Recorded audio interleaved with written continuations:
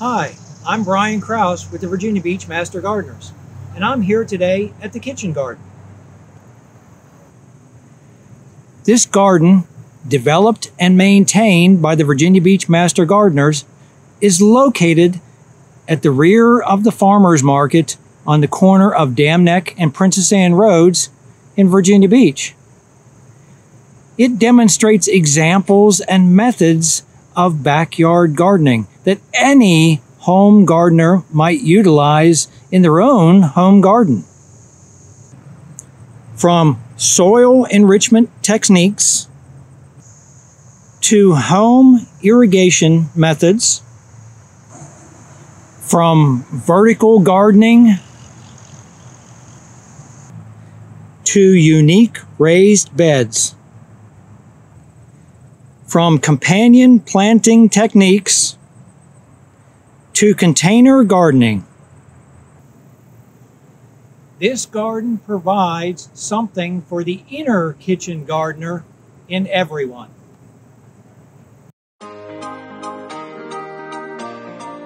Back in the garden, let's see what's going on.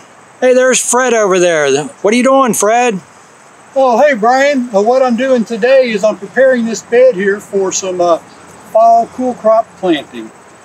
And how we do that at the kitchen garden, first of all, we get a soil test done, which is probably the most important step, because that way we know and don't have to guess how to amend our soil.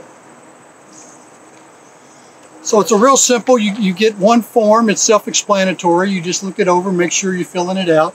And you'll get a little box here that you actually put your sample in. Now these are available at all the public libraries here in Virginia Beach.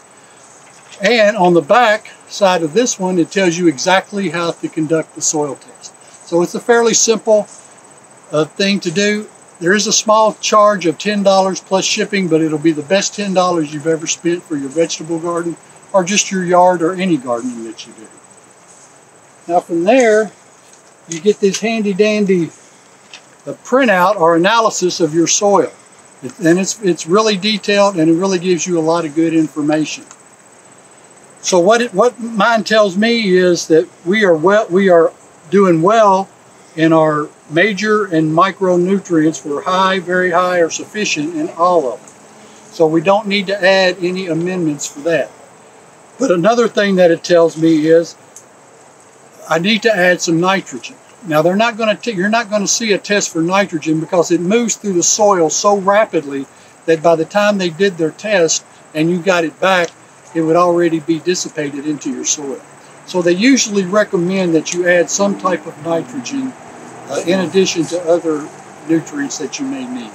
So what they're telling me is to apply a nitrogen-only fertilizer at a rate of 2 cups per 100 square feet. So now I know exactly what I need to do to amend my soil so I'm not over-fertilizing or I'm not under-fertilizing. Okay, so what I've chosen for my high nitrogen, because we do organic gardening methods here at the kitchen garden, is I'm just going to use blood meal. Okay, a blood meal is a 16% nitrogen, it has no phosphorus, and it has no potassium now.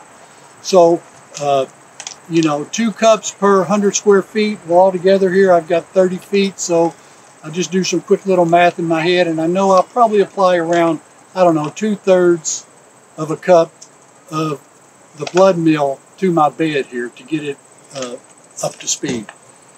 So what I'll do is I've got a load of compost here. I'll measure it out and I'll add that to my compost and I'll just mix it in very good, to get it a good mix on. Then what I do, we do no-till gardening over here at the kitchen garden. So what I've done is I'll just take my garden fork and I'll just aerate the soil, you know, punch a lot of holes in it, get it nice and aerated, and then I would just go ahead and add my compost with my amendments that I've put in there. And then I'll just take my rake here and rake it out so that it's nice and smooth. And then from there, I'll just go ahead and take my hoe, we'll furrow off our lines, and we'll go ahead and put our carrots in there. So really what you're saying is the soil is the basis to a good garden. That's correct, Brian. Very good. The soil is your fundamental building block of building healthy soil in an organic garden. So, what if I don't want to set up a garden for winter?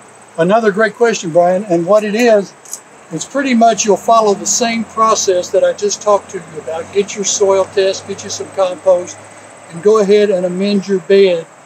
And the only extra steps you might add is you don't want to leave it fallow or barren over the winter, okay?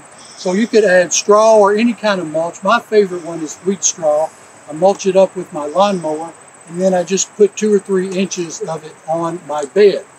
Now, another thing we do here at the kitchen garden for winter is we sow winter cover crops on our bed.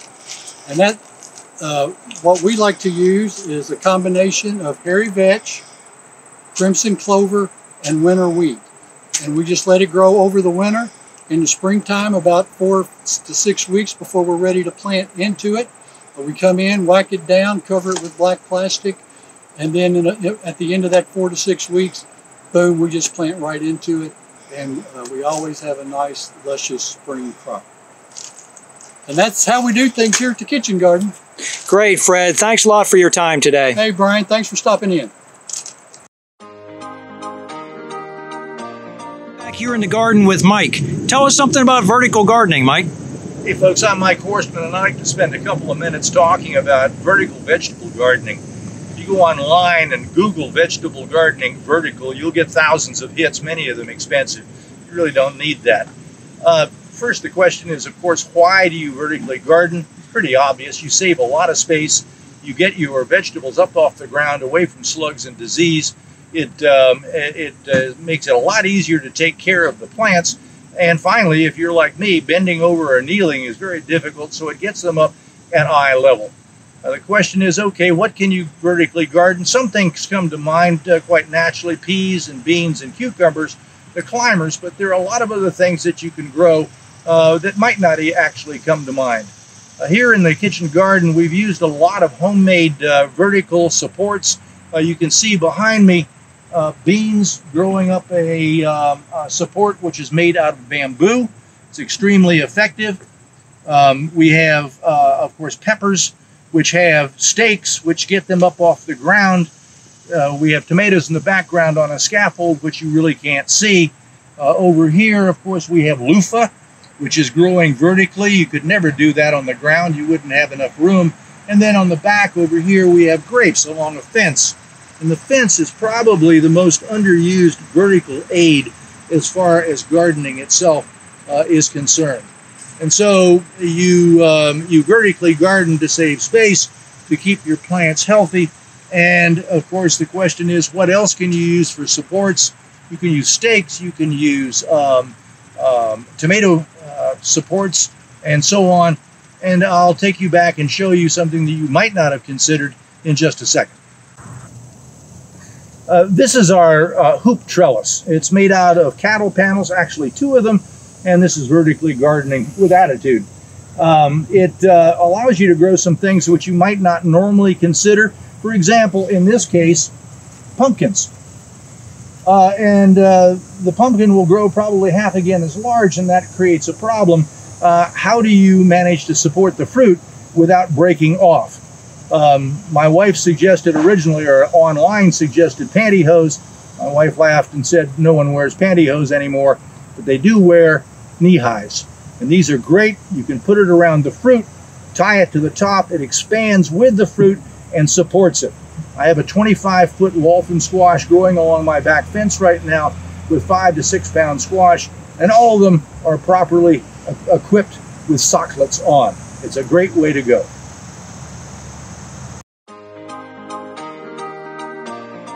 We're in the kitchen garden, and I'm with Fred again. We're going to take a look at a very unique raised bed.